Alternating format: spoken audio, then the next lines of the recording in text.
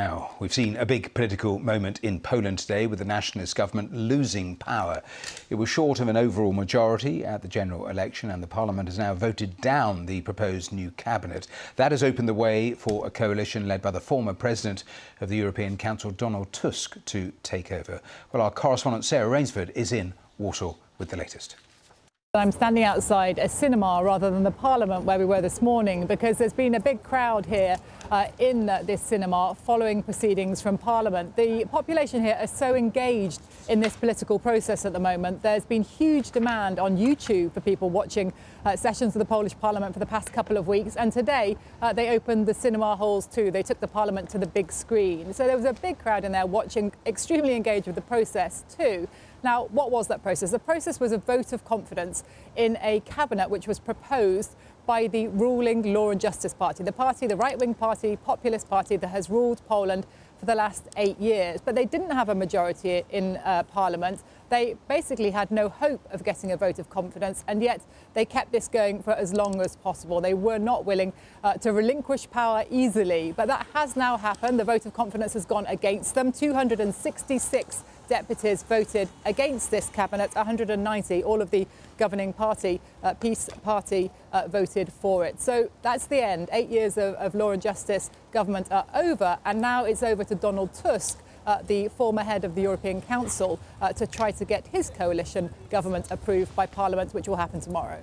And in terms of direction of what Donald Tusk is offering, promising Poland, just take me through that, because it is going to be very different if it can actually be delivered.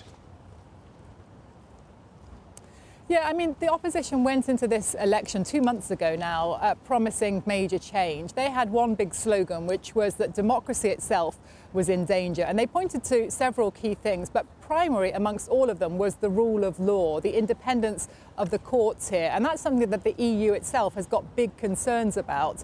They talk about the politicisation of the courts. They talk about various judicial reforms which have really affected the independence of the judges here.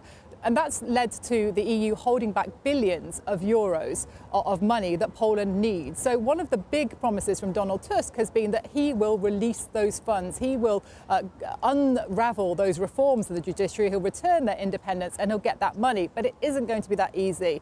The process of reform has been extremely long, extremely deep, very complicated. I don't think it's going to be that easy at all. There are other things on the agenda, changing the public media, which has become a mouthpiece for the government. Also, fundamental stuff. He's got to get a budget approved before the end of January. That's going to be a big task, and all of it made harder because the outgoing government has held on to the absolute maximum end of its possible term in office. So it's going to be a tough deal, and also the president has a power of veto on any changes that a new government will make, and that president is loyal still to the outgoing Law and Justice Party. So potentially a big change for Poland. Certainly that's what voters for the opposition wanted.